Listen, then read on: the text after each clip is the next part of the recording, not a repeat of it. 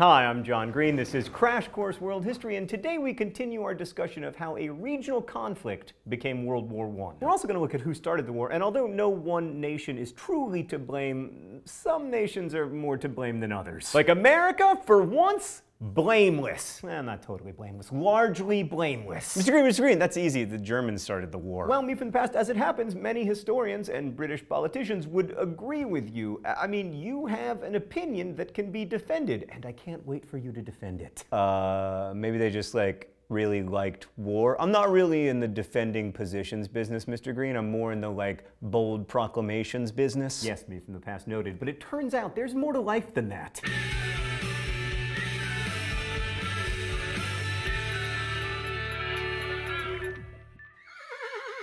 So the topic of who started World War I remains one of the most controversial and interesting topics to discuss in world history, not least because, we'd like to avoid having another one. But in general, when we talk about world wars, as when we talk about World Cups, we pretty quickly end up discussing Germany. The idea that the root cause of World War I was Germany, or more specifically German militarism, continues to be popular. This has been the case ever since the 1960s, when this historian, Fritz Fischer, identified Germany as the chief cause of the war. But Germany's guilt for the war was also written into the Versailles Peace Treaty in Article 231. And most of you will be familiar with the idea that anger over that clause and its incumbent debts helped lead to Hitler's rise. Also, pretty much however you slice it, Germany was definitely responsible for starting World War II. And looking back, that made it more plausible that they would also have started World War I because, they had a history of starting wars. To be fair, the definition of a Western European nation is has a history starting wars. Unless you're the Swiss. Cue the Switzer reel, Stan. Yeah, okay, but the thing is, attributing characteristics like militarism or authoritarianism to entire national populations is a little problematic. Also, one nation's militarism is another nation's strong national defense, and when you live in the country, as I do, that spends more on defense than any other nation, it's probably not that good of an idea to call people militaristic. There's just something about that broad brush painting of an entire nation sharing a particular characteristic that feels a little bit propaganda-y. Also, it wasn't just Germans who were militaristic in 1914. The idea of the glory of war was a very popular concept all over Europe. And really, there's no evidence that the German people of 1914 were any more or less militaristic than the French or the Russians. They all had poetry that celebrated heroic sacrifice and dying for the mother and or fatherland. I guess not usually and. Maybe, though. I'm going to stay open-minded. But there's another problem with the whole idea that the Germans were more eager for war than anyone else in Europe. That argument relies a lot on the behavior of Kaiser Wilhelm II, the German leader, and the Kaiser did make some pretty bellicose and stupid public statements, which in turn made people fear that Germans were eager for war. So Wilhelm became kind of a stand-in for German aggression, a literal cartoon villain upon whom the world, especially the English, could project their stereotypes. So I would argue that the German character isn't to blame for World War I, and in fact, no national character has ever been to blame for any war. But I am not going to let the Germans off the hook entirely. So you'll remember that Germany offered the so-called blank check, that Germans would always support Austro-Hungarians' ultimatum to Serbia. And in some ways, this empowering by Germany's support encouraged Austria's foreign minister Bechtold to behave as recklessly as possible under the mistaken impression that this is what the Germans wanted him to do. So basically, Austria thought that Germany wanted a war, so they were like, oh, we'll just behave really recklessly and we'll give the Germans the war they've been so excited about. But the Germans were offering the Austrians the assurance of support in the hopes that it wouldn't lead to war. So you could argue that in fact, most of the blame for starting World War I should fall on the shoulders of the Austrians. After all, they were the ones who issued the ultimatum to Serbia, and they were the first to declare war, although only against Serbia. But the Germans were the first to declare war on a major power, Russia, on August 1st, and the German advance on France through Belgium is what brought Britain into the war. And those are pretty solid arguments that Germany turned the conflict from, a regional thing in the Balkans, which isn't unprecedented, to this big pan-European war. But I don't think we're done assigning blame, because we didn't just have a pan-European war, we had a world war.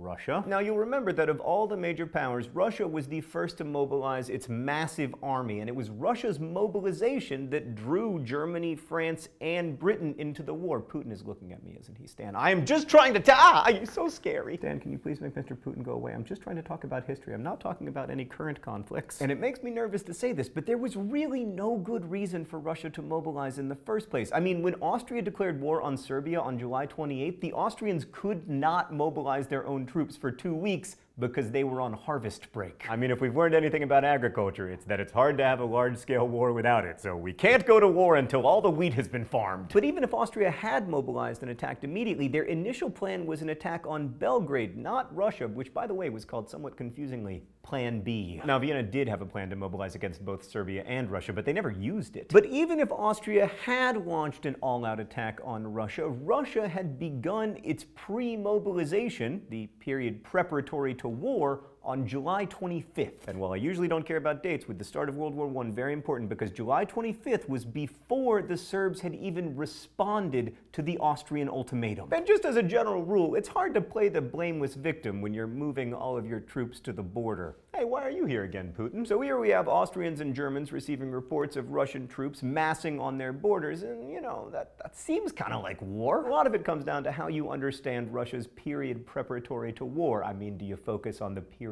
preparatory, or do you focus on the to war? Regardless, on July 30th, Russia became the first power to actually put its war machine into motion. Let's go to the thought bubble. So talking about Russia leads us towards some of the more meta arguments about the causes of World War I, because it's difficult to understand what Russia was doing when it mobilized without trying to understand why they mobilized. After all, an Austrian attack on Serbia was hardly an existential threat to Russia. I mean, look at the map. Russia's huge, and at the time probably had the largest army in Europe, if not the world. So why would they care about what was likely to be a skirmish on the Bosnian border? Well, here's where geopolitics and history come in. So looking at the map, you can see that the Balkans are right next to the Dardanelles, the straits that give access to the Black Sea. Russia needed to maintain influence there in order to ensure traffic through those straits, especially if the Ottomans were going to form an alliance with the Germans, which they did. Also, at least in its own estimation, Russia was in danger of becoming a laughingstock in European politics. Their humiliating loss to Japan in the Russo-Japanese War was followed by Russia's inability to stop Austria from annexing Bosnia from the Ottomans in 1908, and that was the event that sparked Serbia's drive to expand its own territory. Its history of prior weakness meant that Russia's foreign policy makers feared that without some decisive action,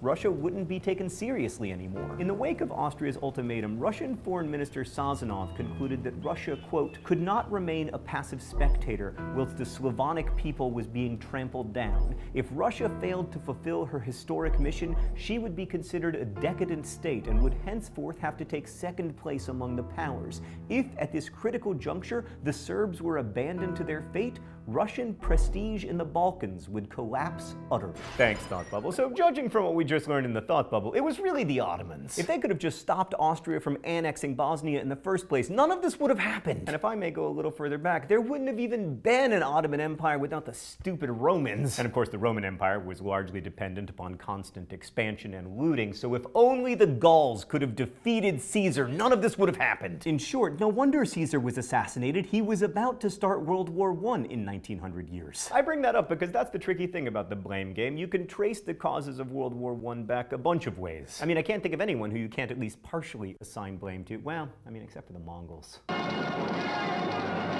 Actually, you know what? If they just kept control of Russia, probably no World War I. Anyway, all of this only scratches the surface of the arguments about who's to blame for World War I. I mean, I haven't dealt with stuff like the alliance system or European imperialism, or you often hear about the naval rivalry between Britain and Germany. And then there are the ideological causes like nationalism and the social Darwinist thinking that led people to believe that war was a natural and inevitable state of human affairs. You can tell all those origin stories of the Great War, and they're important, but ours centers on diplomatic history. There are a few reasons for this. First, the decision to go to war was ultimately in the hands of a very small group of diplomats. I mean, even in the most democratic countries, Britain and France, popular opinion didn't force mobilization. Also, in most countries, that's still the case. It's still diplomats who decide whether to go to war. So understanding what makes governments and diplomats decide to go to war is very important. But looking at the diplomatic causes of the war also reveals something to us about the pitfalls of writing history. I mean, diplomats Diplomats are famous for keeping pretty detailed records of their dealings, both at the time and in retrospect. And then historians have to sift through all these sources and make choices about which ones to emphasize, and sometimes even which ones to believe, because of course often these sources are in direct conflict. Now, I'm no historian, but in creating this episode, we had to make choices that many of you will disagree with, either because you don't think we gave enough evidence or because you don't like the things that we emphasized. And that's great. It's these constructive and critical conversations that lead us to dig deeper, to consult more primary sources, to read more broadly. And that in turn leads to a richer understanding of the world and a more engaged life. All that noted, the alliance system was certainly important, and I'm sure you'll be discussing it in your classes and in comments. Thank you for watching. I'll see you next week.